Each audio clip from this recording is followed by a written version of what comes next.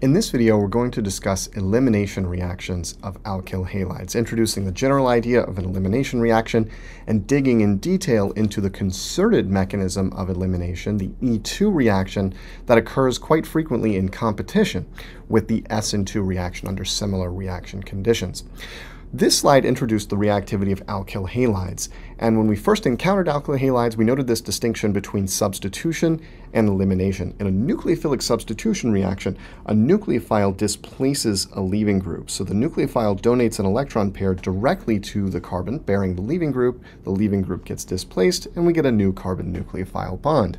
In an elimination reaction, the anionic species, part of the reagents used, rather than donating a pair directly to the carbon linked to the leaving group, deprotonates at a carbon adjacent to the one bearing the leaving group, and the leaving group departs with formation of a new double or triple bond. So here we're showing the formation of an alkene, and the other products are the conjugate acid of that anionic species, which is now acting as a base, and the leaving group X-. So in both cases, we see this anionic reagent species donating a pair of electrons. The difference between substitution and elimination really comes down to where that pair of electrons goes. Does it go to carbon with direct displacement of the leaving group? That's a substitution reaction. Or does it go to a beta hydrogen, in which case we don't directly displace the leaving group, but we lose it with the formation of a new pi bond. That's going to be the focus moving forward in the rest of this unit, on reactions that form pi bonds via elimination, where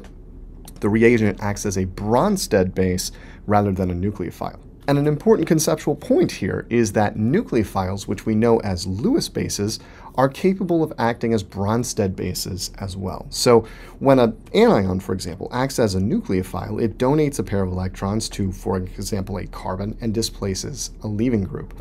Very similar electron flow comes into play when a nucleophile or Bronsted base removes a proton. Notice the curved arrows are exactly the same. The only difference is where this lone pair on the nucleophile is headed. Is it headed to a hydrogen, in which case we call that nucleophile a Bronsted base, or is it headed to some other atom, in which case we call this anionic species a nucleophile. So there's a deep connection here between nucleophilicity or Lewis basicity and Bronsted basicity, and this explains why elimination reactions are often in competition with substitutions, a point we'll return to later.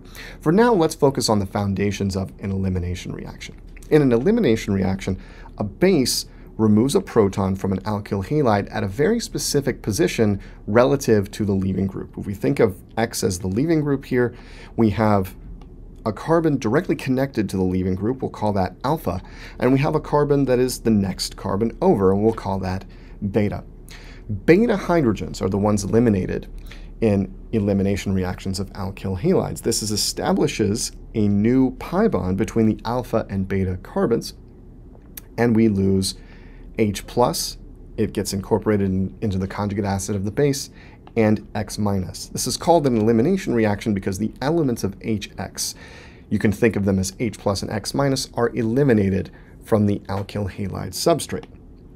This gives an alkene in this particular case, although alkynes can also be formed through elimination reactions, as we'll see later in the course. And in terms of the questions we're interested in here, we're naturally interested in how the mechanism takes place. These curved arrows give one hypothesis. And the thing to notice about these curved arrows is there are kind of two things happening at once if we focus on this electron flow. There's a leaving group that's departing, and there's a proton that's being removed. So we can imagine sort of stage A, or part A, is deprotonation of a beta CH, and part B is loss of the leaving group X. And there are different orders in which these steps can occur. They could occur at the same time, as suggested by this electron flow, or deprotonation could occur first, or loss of the leaving group could occur first. And this gives rise to three distinct classes of elimination mechanisms that we'll touch on in this unit. Now, quite frequently, we won't have just one beta carbon, right? In fact, in this substrate, we've got a beta carbon here. We also have beta carbons here and here relative to the position of the leaving group X. And so there's this question of which beta hydrogen actually gets deprotonated and which alkene is the major product. This is a question of regioselectivity, since the different alkene isomers are constitutional isomers that would form via pretty much conceptually similar electron flow, just occurring at different positions to give constitutional isomers. This is an issue of regioselectivity. There's also the issue of stereoselectivity in cases when we could form a cis or trans alkene. Is one favored over the other? Is the reaction stereospecific, like the SN2 reaction, or not? We'll discuss that as well. And then finally, at the end of this unit, we'll see how elimination reactions compete with nucleophilic substitutions, since the same reagents that can promote nucleophilic substitutions of alkyl halides can also promote eliminations. Due to this first bullet point, nucleophiles, or Lewis bases, can frequently also act as Bronsted bases. In terms of the mechanisms of eliminations of alkyl halides, we noted there are two things that need to happen in this reaction: deprotonation of a beta CH and loss of the leaving group X. We can imagine concerted and dissociative mechanisms for this, analogous to the concerted and dissociative substitution mechanisms we've already seen. So for example, in the concerted mechanism, deprotonation and loss of the leaving group occur all in one go. So these first two arrows essentially represent deprotonation of the beta CH. Rather than landing those electrons on carbon, though, we keep them going to form the pi bond between the alpha and beta carbons here. At the same time, the CX bond breaks toward X, indicating loss of a leaving group. This concerted mechanism is known as E2 for reasons we'll touch on very shortly, and it is concerted in that both of these things are happening at the same time. It's also possible to imagine the leaving group leaving before deprotonation occurs. This is a stepwise dissociative mechanism called E1. And in an E1 mechanism, loss of the leaving group X occurs first, followed in a separate elementary step by deprotonation of the beta CH. And in fact, for reasons we'll touch on, this beta CH becomes much, much more acidic after loss of the leaving group and formation of a carbocation right here. As in the SN1 reaction, a carbocation intermediate is involved in the E1 reaction and is absolutely key to things like the rate and regioselectivity of the reaction. Now, there's a third possibility here for the mechanism of elimination, and it involves a stepwise pathway in which deprotonation, A, occurs before loss of the leaving group, B. This is observed in some contexts, and it's known as E1CB. However, alkyl halides do not engage in E1CB eliminations, and so we're not going to touch on them here. You will touch on them in organic chemistry too, in a very specific context where E1CB is the norm. So stay tuned for that. For now, we're going to focus on the E2 and E1 mechanisms, which are typical of alkyl halides. When many alkyl halides, particularly highly substituted, sterically bulky alkyl halides, are treated with strong bases like hydroxide OH-, alkoxides OR-, and even stronger bases like nitrogen and carbon anions, the alkyl halide and base both appear in the rate equation to first order, so that the reaction is second order overall. The reaction rate depends on both the concentration of alkyl halide to the first power and the concentration of base to the first power.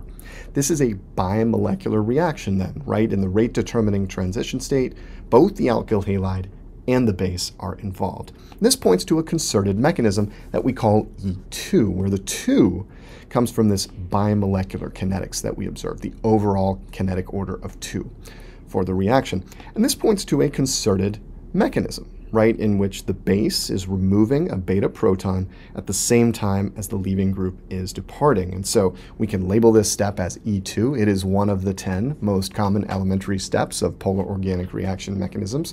We can also think of this as proton transfer at the beta carbon occurring simultaneously with loss of a leaving group from the alpha carbon. And keep in mind these naming conventions. The alpha carbon is the one directly connected to the leaving group. That would be this one in this particular example. And the beta carbon is just one carbon away.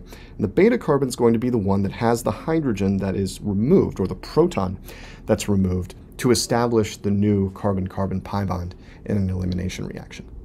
The strong bases listed at the top of this slide, hydroxide and alkoxides, for example, we've already seen these acting as nucleophiles in SN2 reactions.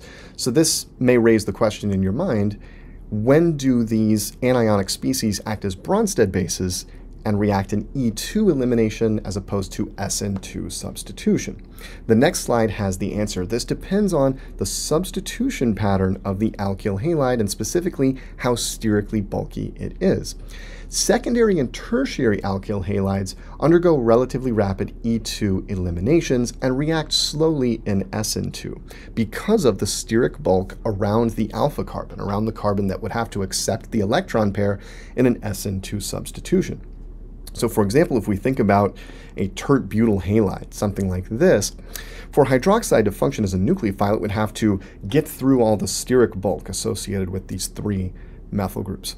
On the other hand, elimination doesn't have quite as strict a steric requirement. Notice that this hydrogen is quite a bit less hindered than the electrophilic carbon in this tertiary alkyl halide substrate. And so it's much easier to abstract a beta proton than it is for the oxygen to form a bond directly to carbon, which would lead to SN2 substitution. So for secondary and tertiary alkyl halides with these strong bases, hydroxide, alkoxides, amide bases containing negatively charged nitrogen, elimination is very typical.